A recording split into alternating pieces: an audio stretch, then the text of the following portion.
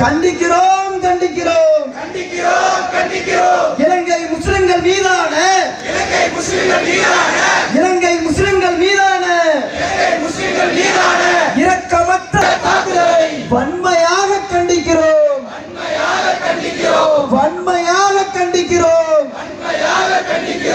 எரியுதே எரியுதே எரியுதே எரியுதே இலங்கை பற்றி எரியுதே இஸ்லாமியர்கள் சொத்துக்கள் இஸ்லாமியர்களின் சொத்துக்கள் கடைகளும் இறையில்ல பள்ளிகளும்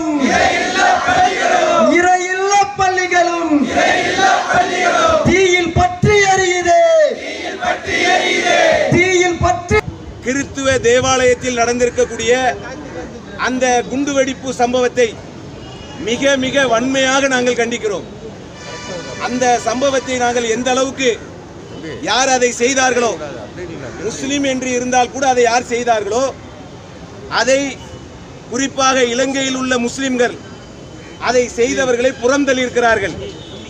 எந்த அளவுக்கு புறந்தள்ளியிருக்கிறாங்கன்னு சொன்னா, இறந்து போனவர்களுடைய உடலை நாங்கள் வாங்க மாட்டோம், தற்கொலை செய்தவர்கள் அவர்களுடைய உடலை நாங்கள் வாங்க மாட்டோம் அப்படின்னு சொல்லி இலங்கையில் உள்ள முஸ்லிம்கள் அவர்களை புறந்தள்ளியிருக்கிறார்கள்.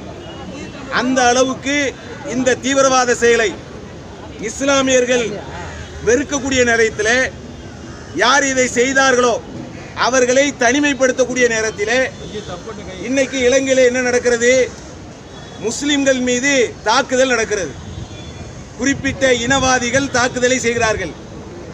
அவர்கள் இந்த வாய்ப்பை பயன்படுத்தி கொண்டு முஸ்லிம்களுக்கு சப்போர்ட்டாக இருக்கிறதுக்கு பதிலாக, ஒத்துழைப்பாக இருப்பதற்கு பதிலாக இஸ்லாமியர்களுடைய கடைகள், இஸ்லாமியர்களுடைய வீடுகள், இஸ்லாமியர்களுடைய மசூதிகள் ஆகியவைகள் திட்டமிட்டு குறிப்பிட்ட இனவாதிகளால் இலங்கையிலே தாக்குதல் நடக்கிறது. அதுவும் அங்க இலங்கையிலே ஊரடங்கு உத்தரவு போட்டிருக்கிறார்கள். ஊரடங்கு உத்தரவு இருக்கக்கூடிய நிலையிலே அதை மீறி அந்த இனவாதிகள் செய்யப்படுற காரணத்தினால அவர்கள் ஜாமீனிலே வர முடியாத அளவுக்கு அவர்கள் கைது செய்யப்பட வேண்டும்.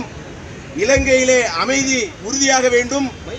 இலங்கையில் வாழக்கூடிய முஸ்லிம்கள் அவர்களுடைய சொத்துகளுக்கு பாதுகாப்பு, உயிர்களுக்கு பாதுகாப்பு, உடைமைகளுக்கு பாதுகாப்பு இலங்கை அரசாங்கம் செய்ய வேண்டும்.